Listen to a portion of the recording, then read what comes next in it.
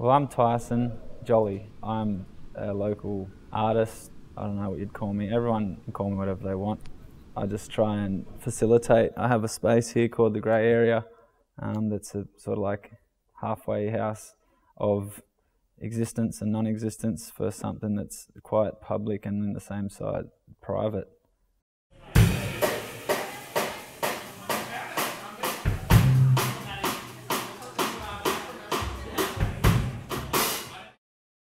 The relationship that I and Tina have come or sprang up because I'd set up my area here in the Grey Area, my studio / gallery, just to enable people that need a space to execute something artistic. And so it was sort of like a natural progression, the marriage between Tina and I. And it just came through a history of this space being used for Crack Theatre or Crack Festival, which is a collaborative effort with Tina. You know, they partnered together to make up the programming. And because I'd used my space in the past, they got in contact with my landlord, Kerry, and then got in contact with me. We had a conversation about what it is they're trying to achieve and how I could facilitate or help that. We worked out that it was definitely viable and it's definitely aligns with something that I was hoping to do in the space.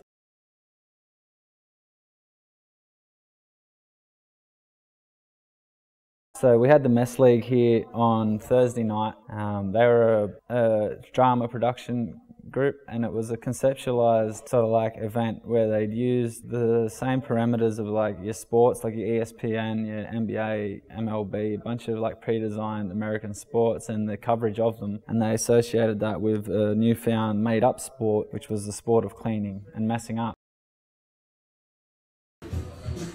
Welcome to Mess League! Now, I see a lot of new faces in the crowd, so I'm going to just do a quick rundown of Mess League, but I'm sure you all know the rules by now. This is the mess team. Their job is to make as much mess in this space as they can in the time provided. All the while, the clean team over here will be using all the stuff they've got to make sure there's none of it left over. So, there are some very basic ground rules we need to go over. This is a no contact sport. If I see any contact, you'll be benched. We also have only the resources provided, so if I see any outside help, that's also a penalty. Now, I want to see no running here. We want to keep this as safe as possible. And if at any time you hear this whistle, you must halt the game immediately. I'll give out a penalty or do whatever I have to do, and then the game can resume. Alright, ladies and gentlemen, the moment you've all been waiting for, strap in. It's time to Mess League!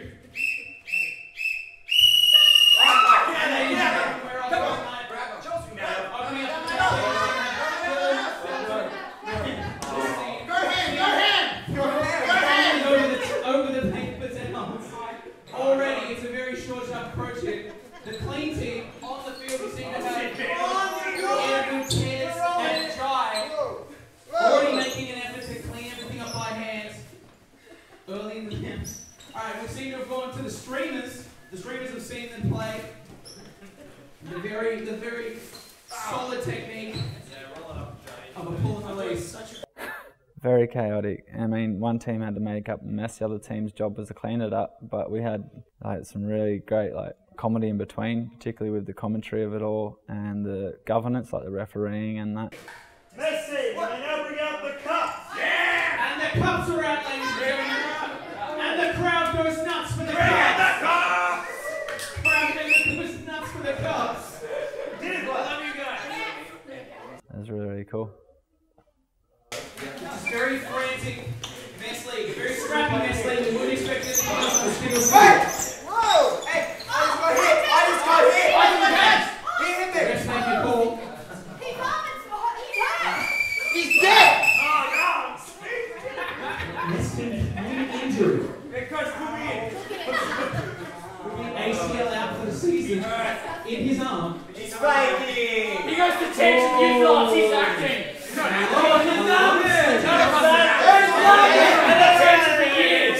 Very brutal sledging from the clean team here. Very sportsmanlike game. They do not appear to show sportsmanship.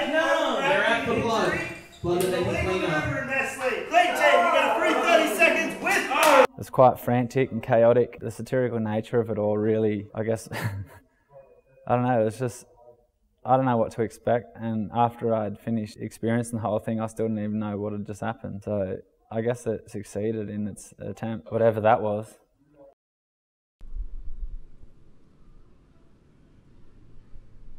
The programmer for the Friday night was, they had a bunch of, I'd say, experimental musicians and artists to come in and deliver their own productions. Each time might have been a 30 to 40 minute set, more like a viewing party than it was any sort of theatrical performance. But yeah, but that, you know, they're important, those things. That's, I think, very important for the culture, for people just to be able to come and enjoy music.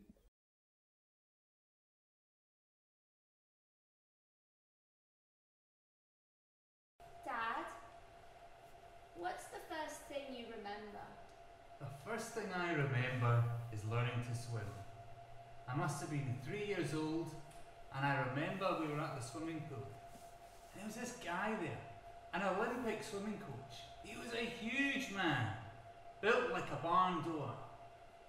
And what he did was, he picked me up, and he threw me in the pool. And what happened? I sank. I went under and I was drowning, and then I rose up again, and there was his face at the end of the pool, shouting, "Sink or swim! Sink or swim!" Mapping the turtle. Well, I'd seen it prior as well, because, you know, I'm in here in the gallery all the time. I'm seeing everyone come in and, you know, do their rehearsals and all that sort of stuff. Lived in a shack-like building at the bottom of the garden. I can't believe you had black servants in the 1970s. It wasn't like that. They were incredibly well treated. Do you remember their names? Appiac and Mobile. I loved them. They were like brothers to me. They used to carry me on their backs.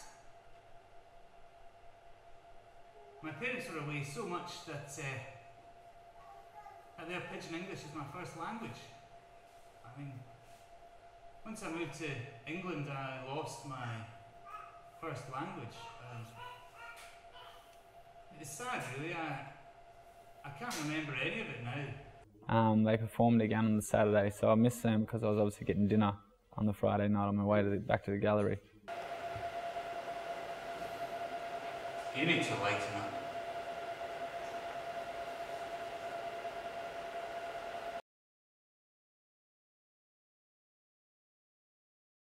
Manta Ray Martin were two blokes from Perth. They've flown over and they deliver, I guess, a range of instruments and practices how they get their music across. I know one of the blokes, Dan, had an octopad, plus played synth.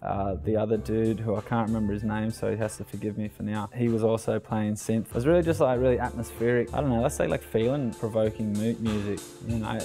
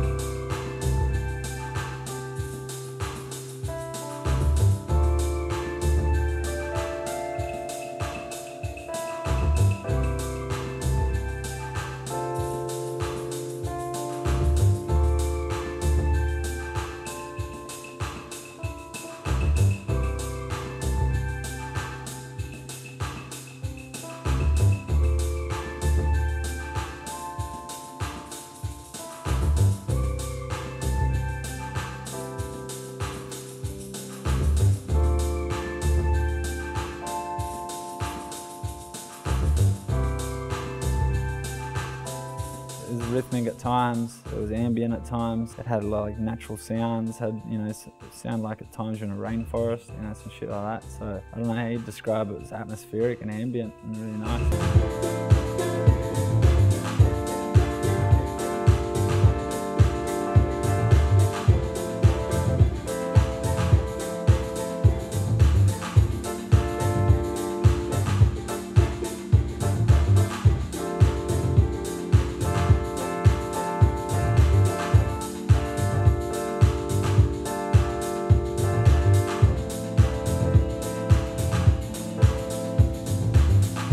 I'd actually like to see them perform.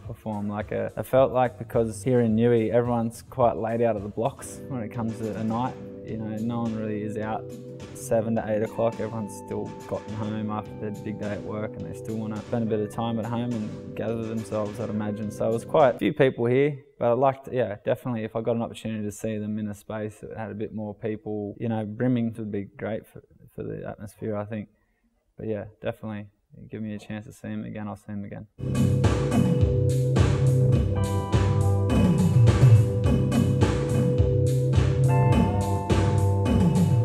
Felt digitally analog, you know. It felt like a new modern attempt at making music, but it had these familiar old feelings that come with, I believe, like the old modular synths, you know, the old school dynamics of how digital music was made, but they were using modern instruments.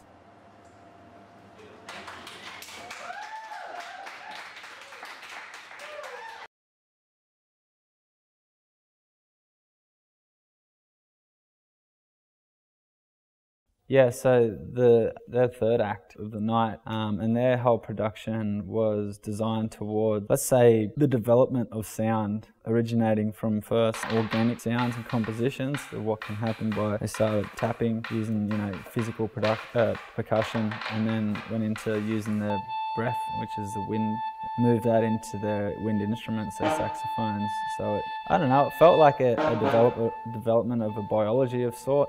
You know, like it went from being just organically percussive and, you know, wind produced organically, to then using other things to create sounds that you're still using the same practice. So it really like felt like this development of sound and development of practice produced sound.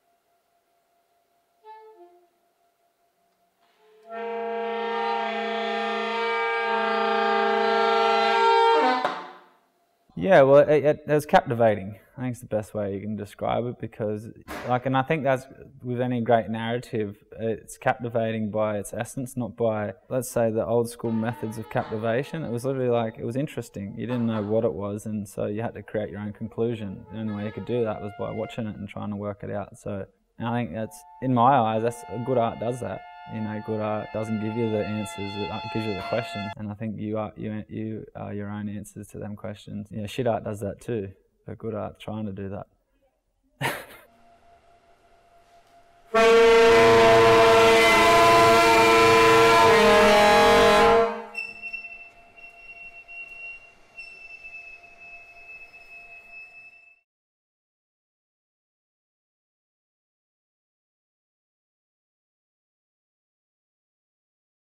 That was the slam, I believe. That was pretty cool. That was just a loose, organically like delivered, let's say, poetry slam. You know, there's people that had their pre-designed poems and the things, messages they'll come here with, and then they opened it up prior to it as well. Anyone that would like to just jump up and have a crack, you know, in the same theme as crack theatre.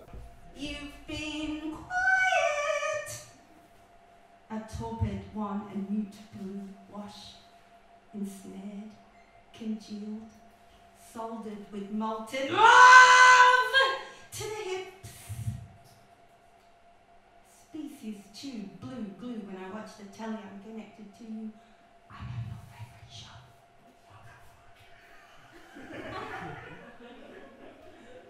What's your favorite show? It worked out really well because we had the Blue Collective boys on hand, Dan Simmons and Jimmy Jones sat in that night for Jesse Dowley on the bass. Him and Matty Baines and Isaac eventually jumped up too. They were able to then provide some backing music for some of the slam poets and some of the people that were just getting up to have a crack. It was pretty cool because like the looseness of it all, the improvisational aspect of it all really sat well with what was already trying to be delivered.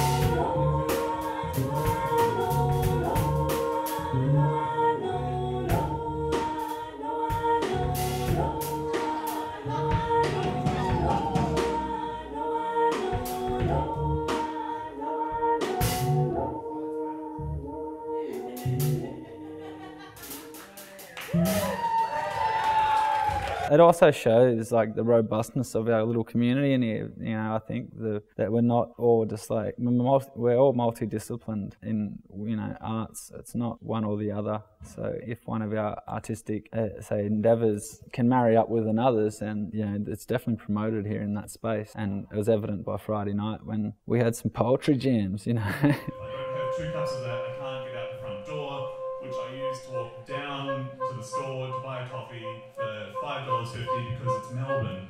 And I have that coffee and I'm up. And it's about 8:30 and I've had 3 coffees and I'm ready to start the day.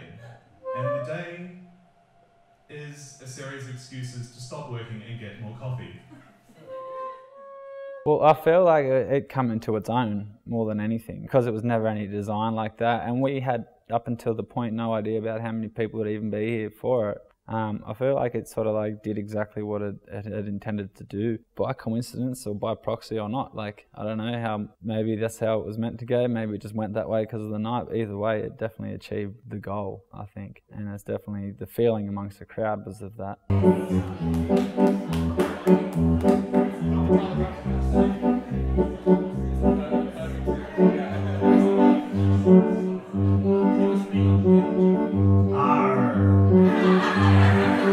My name is Coffeebeard, the pirate. Arr! Me lattes. Me crew is the roughest bunch of barristers that's ever touched the steamer. Any drip who stirs us walks the short, black plank, plunging the depths. Espresso to Davy Jones's mocha.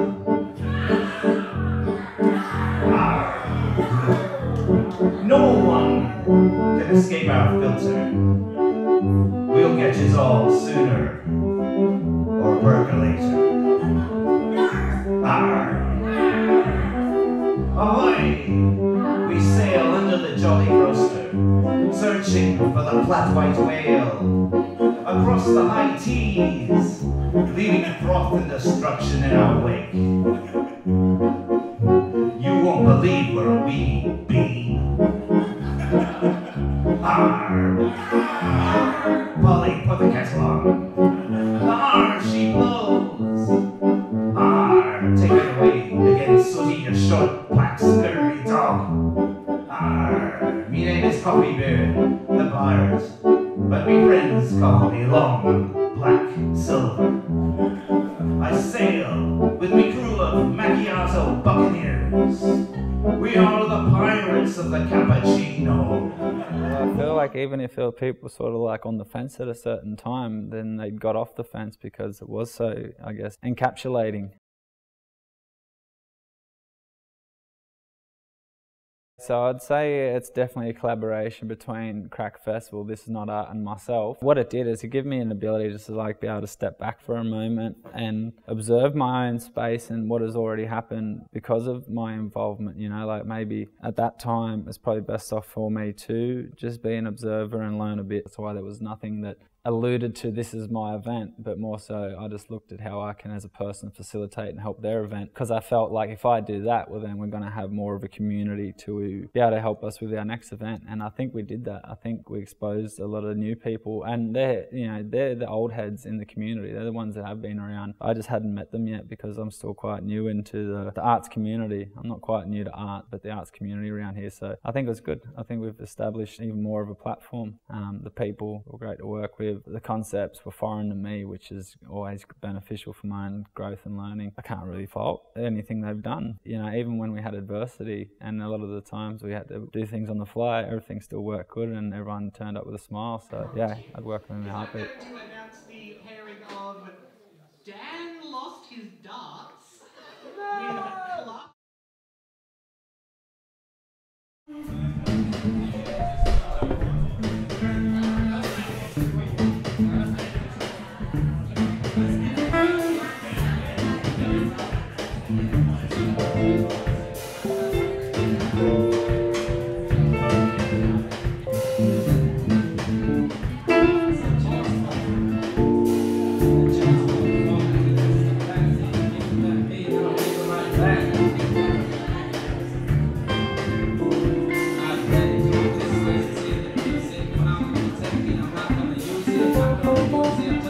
Let's do it.